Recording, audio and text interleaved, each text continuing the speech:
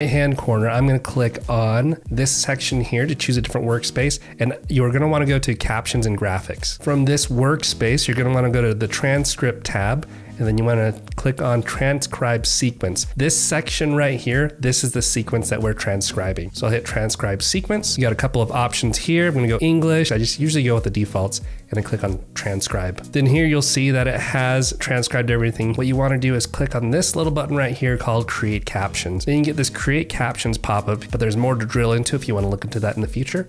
But I'm going to click on Create Captions. Then what it does is that it creates its own subtitles track at the top of your timeline. You could either go with the defaults of how the text is, or you can select all of the text, and then you have this edit in Essential Graphics appear on the right, and you can customize this to any way that you want it to be. So what I can do is I can go in, change my type. After you applied your changes, you could take your sequence here, you can go to File and Export, and we're going to export this media.